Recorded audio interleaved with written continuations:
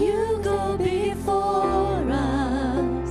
Nothing can stand against the power of our God. You shine in the shadows. You win every battle. Nothing can stand against the power of our God. Almighty fortress, you go before us. Nothing can stand against the power of our God. You shine in the shadows. You win every battle. Nothing can stand against the power of our God. So when I fight, I'll fight on my knees with my hands lifted high. Oh God, the battle belongs to you. And every fear I'll lay at your feet. I'll sing through the night. Oh God, the battle belongs to you. So when I fight, I'll fight on my knees with my hands lifted high. Oh God, the battle belongs to you. And every fear I'll lay at your feet. I'll sing through the night. Oh God, the battle belongs to you. Oh God, the battle belongs to you.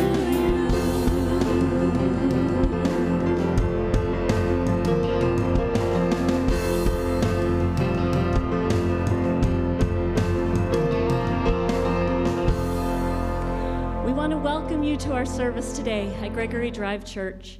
We have so much to be thankful for, and one of the more recent things is that our Bible quizzers were able to finally have their first in-person quiz meet in 2 years. So before we sing together, let's just watch a short video with highlights from that meet that took place last weekend.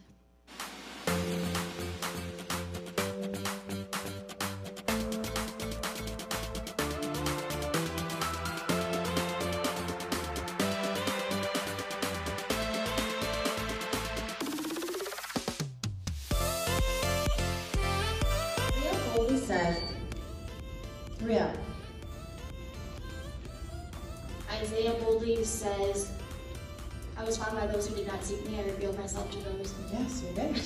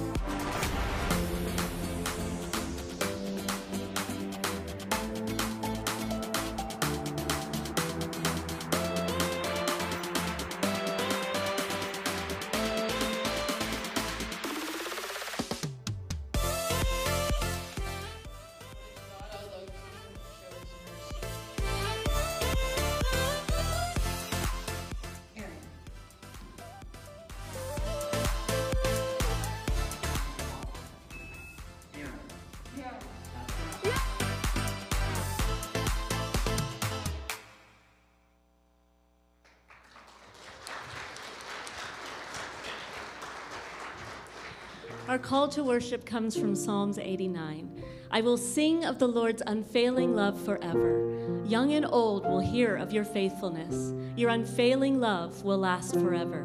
Your faithfulness is as enduring as the heavens. Righteousness and justice are the foundation of your throne. Unfailing love and truth walk before you as attendants. Happy are those who hear the joyful call to worship, for they will walk in the light of your presence, Lord. Would you please stand and let's worship together.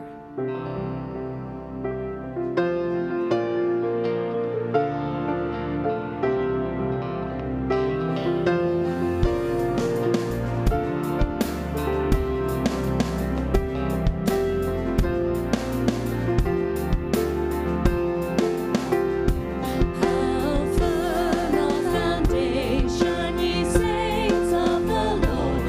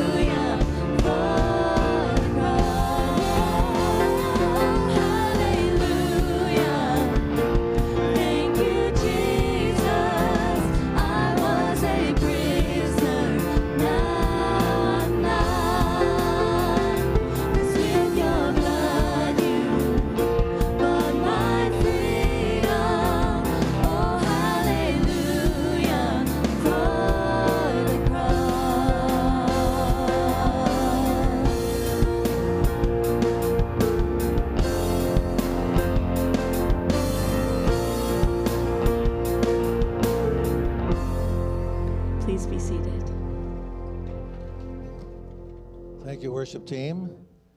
That chorus, the words are simple in the chorus, but they say a lot. Hallelujah. Thank you, Jesus. I was a prisoner, but now I'm not. With your blood, you bought my freedom. Hallelujah for the cross. Let's pray together. Lord Jesus, we come to you as a church family with thankful hearts. You paid the price for our sins on that old rugged cross, but the grave could not hold you. Because you live, Jesus, we can face tomorrow and every other day that lies ahead. Lord, we pray for every person that calls Gregory Drive Alliance their church. And we especially pray for those in our church family who are sick, those who are discouraged, and those who are mourning the loss of a loved one. Our trust is in you, Jesus, because you have promised to always be with us. Lord, we have so much to be thankful for. You continue to answer our prayers, even though our faith is often weak. Please forgive us for not always being strong and courageous.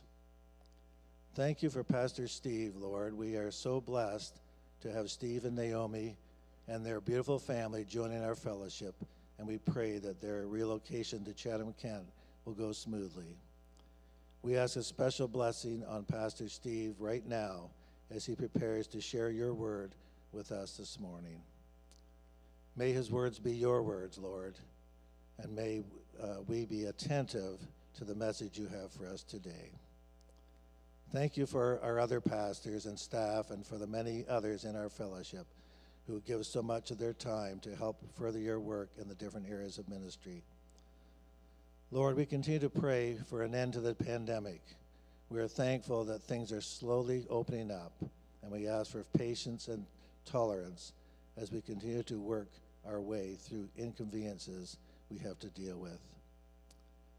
Lord, we pray for the persecuted church and for the many missionaries such as Lizette and the Karangis who are dedicated to caring for and bringing the gospel to those who might otherwise never hear of your wonderful plan of salvation.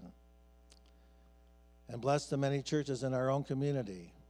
We pray that through our neighboring churches, your message of salvation is being delivered boldly and consistently. May your name be continually lifted up in this mission field we call Chatham-Kent. We pray for our mayor and we pray for our councilors. We also pray for our prime minister and our premier and our MP and MPP. May they seek to govern using biblical principles. Lord, I thank you for the many prayer warriors we have in our church. May we continue to be a church that prays. Lord, our hearts are heavy right now for the people of Ukraine. Most of us don't understand why this is all happening, and we don't know how to help. But we can pray, and that is what we are doing. Please comfort those who are suffering through this awful situation, and please give wisdom and compassion to the world leaders. But most of all, we pray for an end to the violence that is being perpetrated against so many innocent people. You have commanded us to pray without ceasing. Help us to be obedient to that, Lord.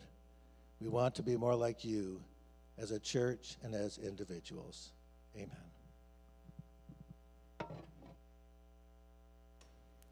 Would you please stand with us? Let's continue in our worship together.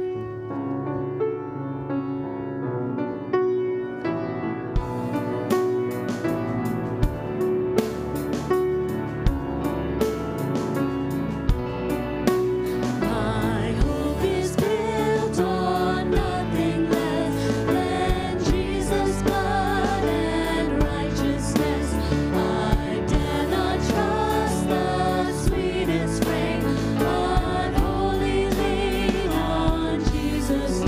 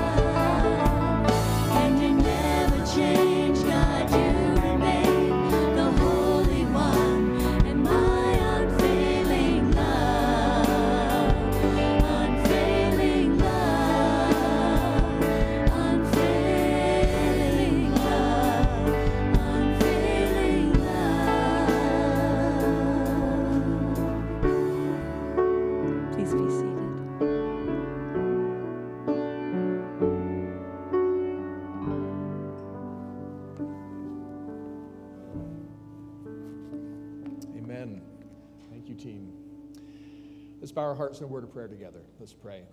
Father, it's so good to come into your house this morning. Father, it's so good that we can come and we can sing these songs of praise.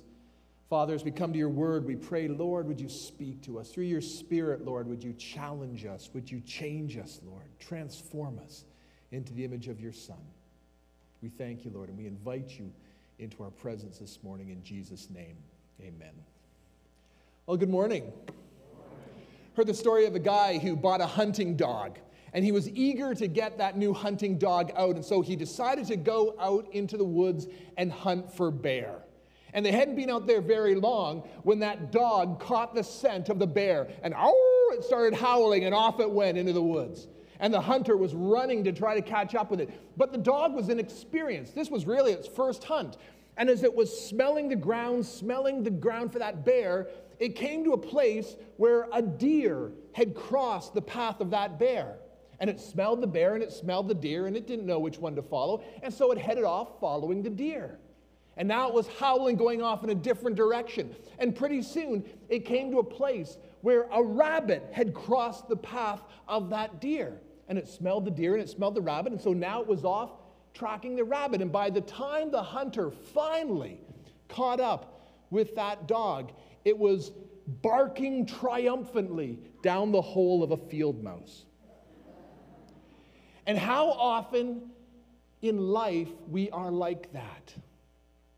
In our Christian faith, we start off with great gusto. We come to Jesus and we say, we're going to change the world, Lord.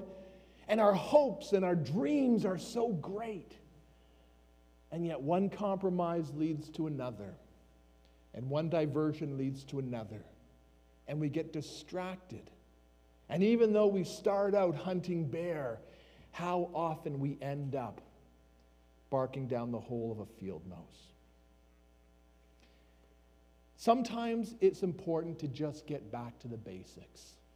Sometimes it's important to just remember why we're here.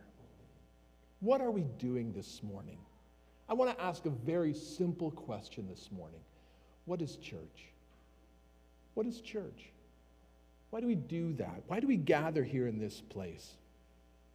I read one definition that said that church is a group of people who find themselves in a new relationship with one another because of their new relationship with Jesus Christ. In other words, we don't go to church, we are the church. The church is God's creation. The church is God's design. It's His way of providing spiritual care, spiritual nurture to His children. A community of faith through which the gospel is proclaimed. As Bill Hybels used to say, that he loves the church because there's nothing on earth like the church when it's working right. There is no power. There is nothing greater. There is no greater transforming agent on the face of this earth than the local church when it's doing what God has called it to do. I want you to turn with me in your Bibles this morning to a very familiar passage of Scripture that talks about the church before it even came into being. Matthew chapter 16, verses 13 to 19. Matthew 16, 13 to 19. It says this, that when Jesus came to the region of Caesarea Philippi, he asked his disciples, who do the people say the Son of Man is? They replied, some say John the Baptist, others say Elijah, and still others Jeremiah or one of the prophets. But what about you? He asked. Who do you say I am? And Simon Peter answered, you are the Christ, the Son of the living God. Jesus replied, blessed are you, Simon, son of Jonah. For this was not revealed to you by man, but by my Father in heaven. And I tell you that you are Peter, and on this rock I will build my church, and the gates of Hades will not overcome it. I will give you the keys to the kingdom of heaven, and whatever you bind on earth will be bound in heaven, and whatever you loose on earth will be loosed in heaven. Again, Jesus is speaking here before the church even was born at Pentecost. The word for church in the Greek is ecclesia. It comes from the verb kalao, which means to call out. In other words, the church is the called out ones.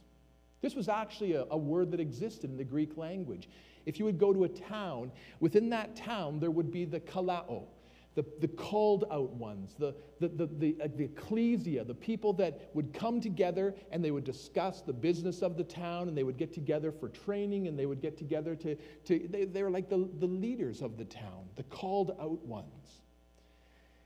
And that term got borrowed into what we call the ecclesia, the church today. This passage talks about the church, the function of the church, the role of the church in 4 different ways. Number 1, it describes the church's foundation. What is the foundation? Jesus said to Simon Peter, "On this rock I will build my church." Now, it was a play on words, of course. We know that Peter, Petros, means rock. So he says, "Simon, you are a rock, and on this rock I will build my church." And some people have taken that to mean, well, the church is built on Peter. But that's not what Jesus is saying here. The church isn't built upon Peter. The church is not built upon any person. It's not the elder's church. It's not the pastor's church. It's Jesus' church. He's the one who owns it. It's not just the Methodist church or the Baptist church or the Catholic church. Jesus says, "I will build my church." It belongs to him. It's his church. The rock that the church is built upon is Jesus himself. It's the truth, the words that Peter spoke that are important, that you are the Christ, the Son of the living God. It is upon that truth that Jesus is the Christ that the church is built. Everything is based on that confession. Like the song we sang this morning, Luke 6:48, he's like a man building a house who dug down deep and laid a foundation on the rock. And when the flood came, the torrent struck and the house could not be shaken because it was well built. But the one who hears my words and does not put them into practice is like the man who built his house on the ground without a foundation. And the moment the torrent struck the house, it collapsed and its destruction was complete. That faith is only as good as the foundation upon which it's built. In other words, faith is only as good as the faithfulness of the confession that it is based upon. We live in a relativistic age where people say, well, you believe what you want to believe and I'll believe what I want to believe. But belief is not the issue. Believing is not the issue. It's the faithfulness of what you believe in that ultimately is the issue. That's the important thing. I don't know if you've seen this picture before, but the next slide from Hurricane Ike. Do you notice something unusual about this picture? Hurricane Ike came in, these massive waves, they just tore up. This entire area was just absolutely decimated. Not a single house left standing. Oh, well, no, not actually true. One house left standing. And I remember after Hurricane Ike seeing this picture, and a news crew went in and actually found the owner of that house and asked him, why is it that your house stood when every other house, as far as the eye could see, did not? And the man said, simple. I knew that someday there would be a hurricane. And according to code, when it said that you were to build 6x6 beams, I put in 6x6 beams, not the cheaper 4x4 beams. When it said you had to have a foundation that was so thick of concrete, I put in that deep of a foundation of concrete. I didn't skimp out. I didn't try to save money by putting in something else. I mean, that house, I'm sure when that whole area was completely filled with houses, you would not drive past that house and think, oh, that house is different than all the others. It took a hurricane to show that this was a guy that had built his house to code. He had built his house differently. It was built upon a stronger foundation than the other houses around it. And so when the storm came, his house remained, and the others were removed. Foundations are important. Our faith is in Christ.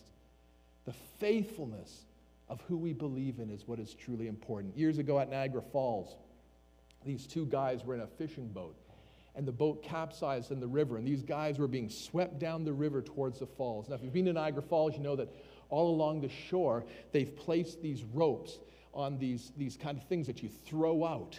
And if someone's out in there in the water, you can throw this rope out to them and they can grab onto that and pull themselves into shore. Well, the two guys were being swept downstream.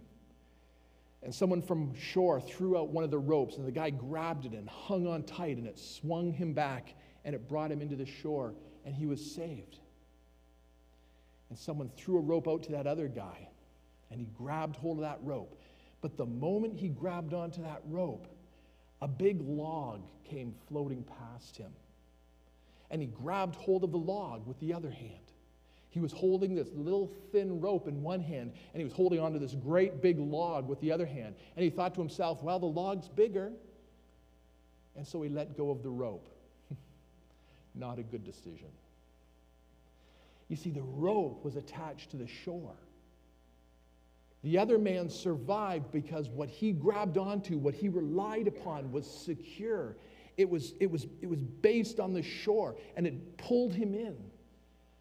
When he let go of that rope and clung to that log just went down the river, and it went over the falls, and that man was killed. The church's foundation. Upon this rock I will build my church, number one. But Jesus goes on. Jesus said, I give you the keys to the kingdom of heaven. That talks about the function of the church. What is the church's function? That God has given us the keys. What does that mean? Well, a key provides access, right? You can't get into your house or you can't get into your car without a key. It's authority, it's access. It provides you to go into something. It represents authority. We have just purchased a house here in Chatham. We're very excited. We're going to be getting the keys on April the 19th. As soon as we get the keys, that means we have access. We can now go into that house. I mean, we drove past it yesterday, but if we had have tried, opening up the door, that wouldn't have been a good idea. What's the difference between someone who is house sitting and someone who's breaking and entering? Permission, right? I know you've probably gone on vacation before and you've given someone the keys to your house to go in and feed your cat, right? If someone gives you the key to their house, they are giving you free access. You can go in there and you can feed the cat, but then you can turn on the television. You can put your feet up on the sofa. You can go raid the refrigerator. You can do what you want. You have free access to the home. That's what keys do. Keys provide access. And when Jesus says here that he provides us keys to the kingdom of God, he's providing access, which means that through that authority, that we can bring people into a saving relationship with Jesus Christ. We can provide access for people who are lost and people who are alienated from God. We can provide a way for them to find a new relationship with Jesus and to go and be with him forever in heaven. Romans 1:16 says, I'm not ashamed of the gospel because it is the power of God for the salvation of everyone who believes, first for the Jew and then for the Gentile. For in the gospel, a righteousness from God is revealed, a righteousness that is by faith, from first to last, as it is written, the righteous will live by faith. Millard Erickson once wrote that the church is a repository of grace. It possesses the gospel, the good news of salvation. That we've been given the keys. God has given us his gospel. And with that gospel, we can go and declare that for God so loved the world that he sent his only son, that whoever believes in him should not perish, but have everlasting life. During World War II, it said that there was a group of soldiers, and they had a friend who had died. And they were far from a place where they could take their friend to bury him. And so they saw this little cemetery. There was a little house next to the cemetery, and they went and they knocked on the door of the house, and the Catholic priest opened the door. And they said, our friend has died. Would you mind allowing us to bury our friend in your cemetery? And the priest said, well, was he Catholic? And they said, no, he wasn't. He was Protestant. And so the priest said, I'm sorry, you can't bury him in our cemetery. And they didn't know what to do, and so they went, and around the cemetery there was this fence. And so they went and they buried their friend just beside the fence, just outside of the cemetery. And they put a little rock there so they would know where his grave was. After the war, after several years, this group of soldiers went back. And they went back to find their friend to pay respects. And they found that little cemetery. There was that house. And they knocked on the door, and the same priest came and opened up the door. They said, I don't know if you remember us, but years ago we brought our friend who had died, and we asked to bury him in the cemetery, and you said no, so we buried him just outside the cemetery along the fence. But we were just outside, and we were trying to find that rock, and we couldn't find that rock. Do you have any idea of where that grave is? And the priest said, I remember you. I remember you because I spent that night, half of it, praying that God would forgive me for not allowing you to bury your friend in the cemetery. And the other half of the night, I spent moving the fence so that your friend would be inside. And that's the role of every generation, is to move that fence, move the kingdom of God, so that more and more people would come, and more people would know, and more people would find salvation. That's the role, the function of the church, to proclaim the gospel in every generation. I think most of you have heard the story of the Titanic. On April the 10th, 1912, that unsinkable ship, Titanic, set sail from England. There were 2,240 people on board. More than 1,500 never made it. We know the story that the Titanic struck an iceberg. The Titanic went down, the great unsinkable ship. There were not enough lifeboats. There were only 20 lifeboats. So the lifeboats were loaded. They were put down. The lifeboats sailed away. One survivor by the name of Eva Hart would later recount the horror of that night. As a little girl, she was placed into one of those lifeboats, and she said, I saw the ship sinking, but what I heard was even more dreadful.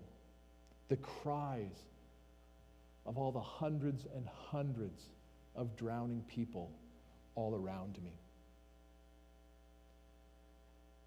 The lifeboats rowed themselves away from the ship.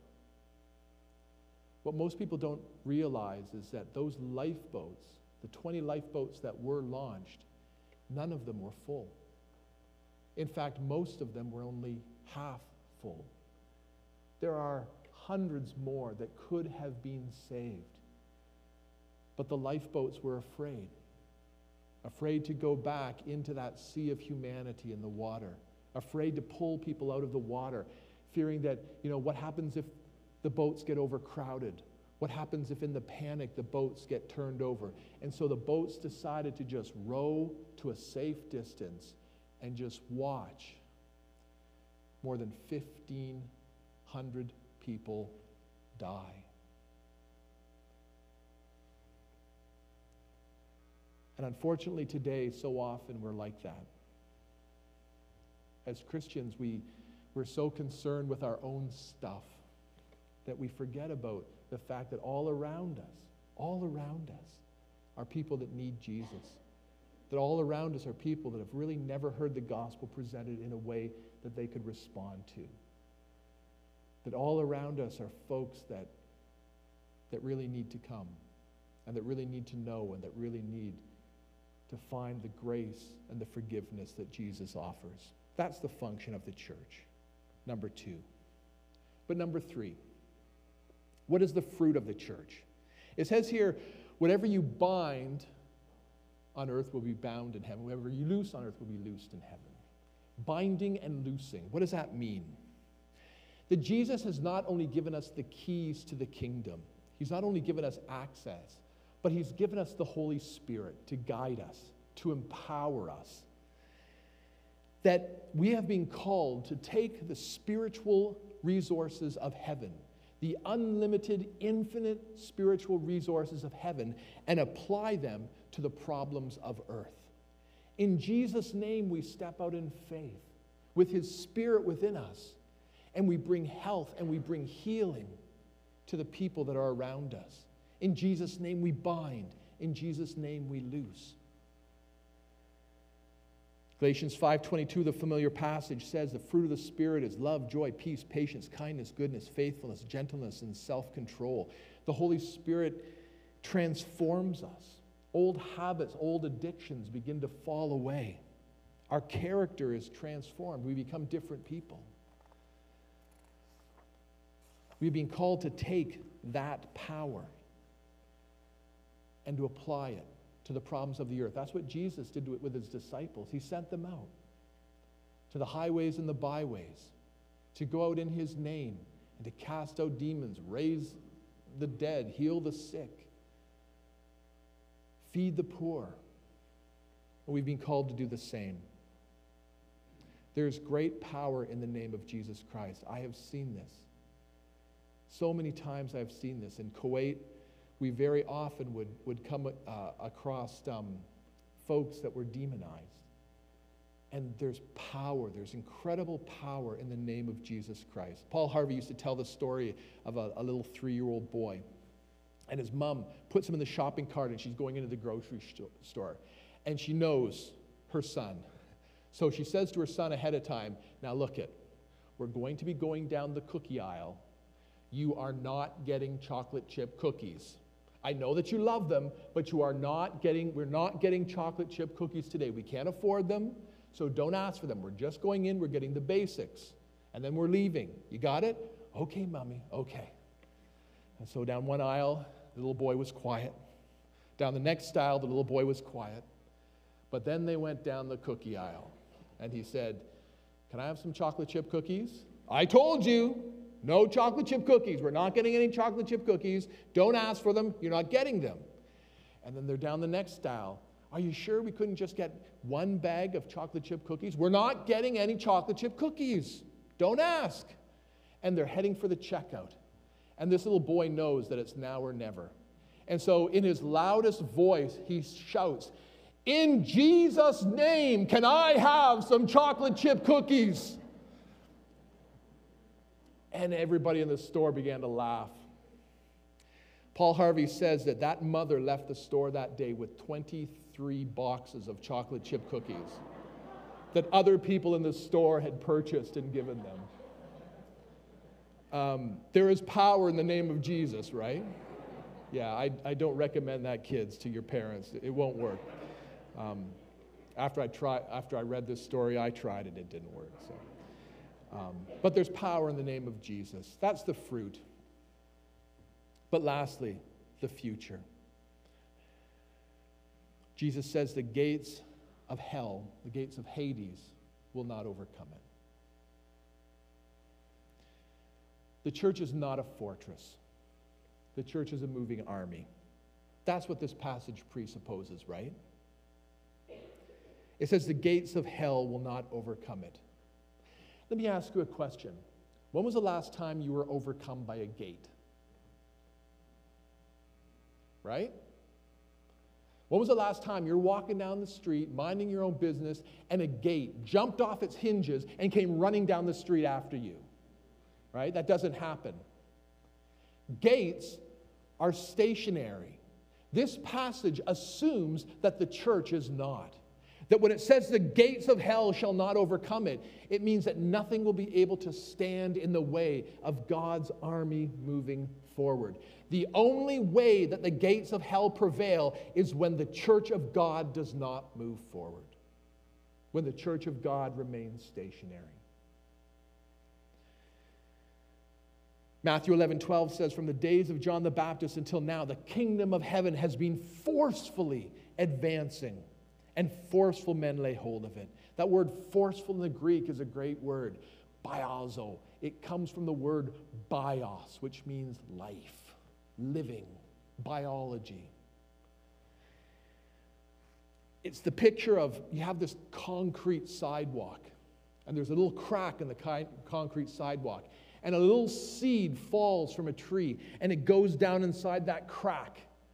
And over time, the water begins to penetrate. And soon there's a little green sprout. And it gets bigger and bigger. And pretty soon, that concrete pad, that concrete sidewalk, so strong that you can walk across it, you can drive across it, that tree just begins to grow and it just demolishes that concrete.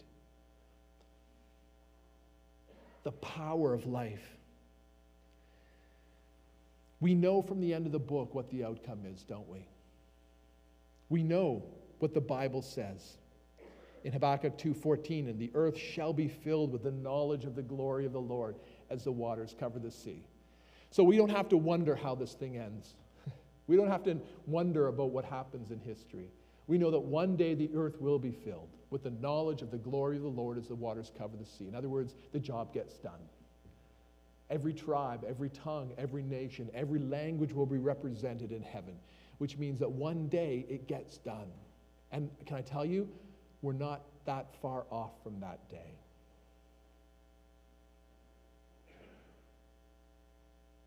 Until then, we have work to do. But we know what's before us. We know that there's a heaven that's before us. We know that there's an eternal home that's before us. I shared the story of the Titanic. There were many famous people that were on the Titanic that day that it went down. But let me tell you a story you've probably never heard.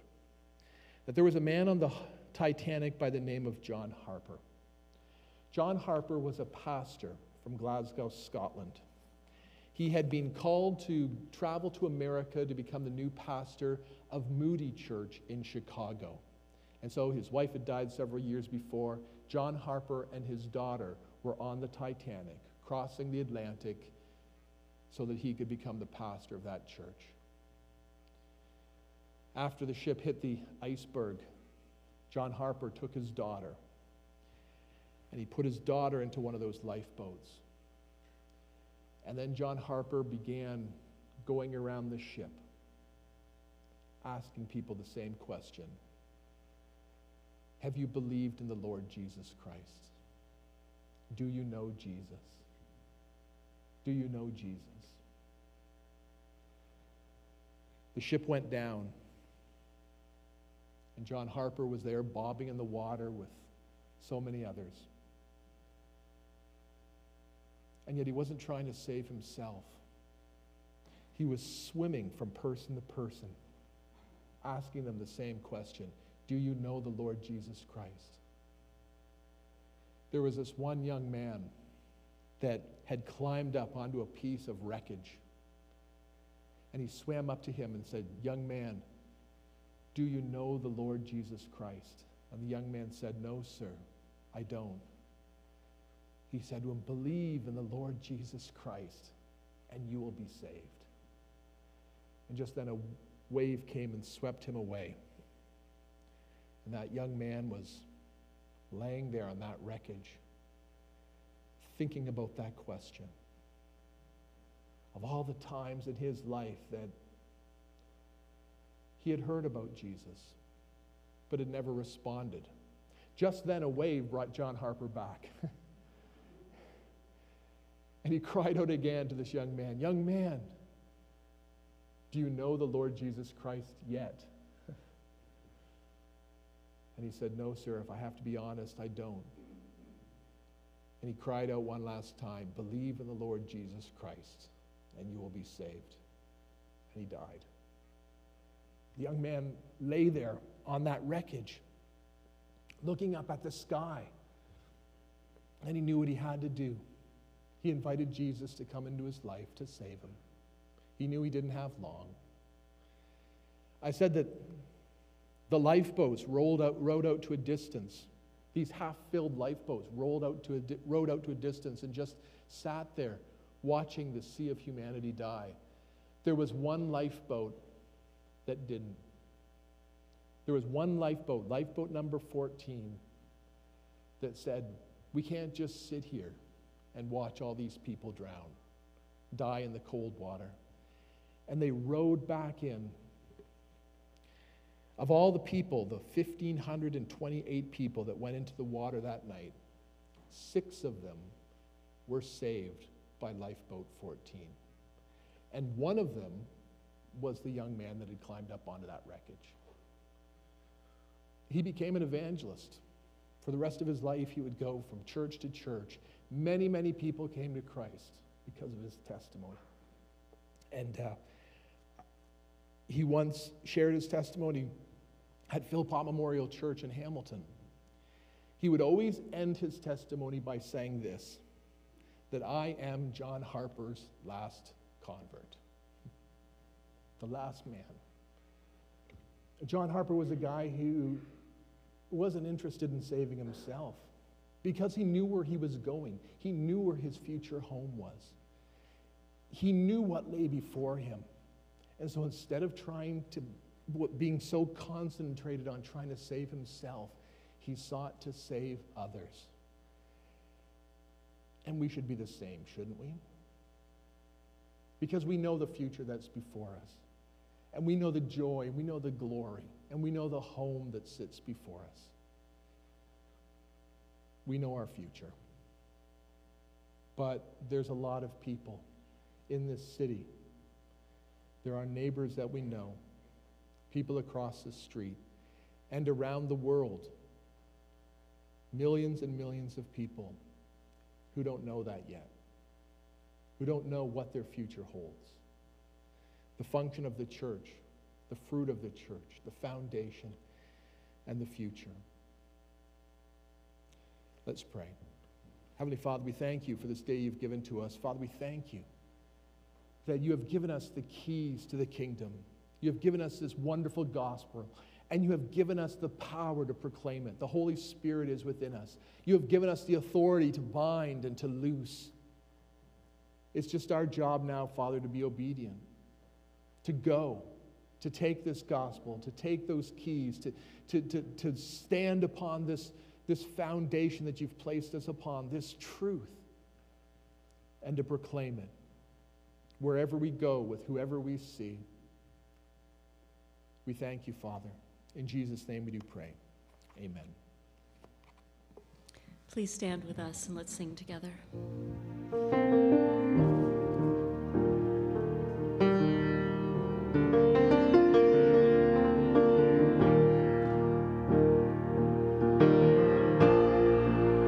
Worthy of every song we could ever sing. Worthy of all the praise we could ever bring. Worthy of every breath we could ever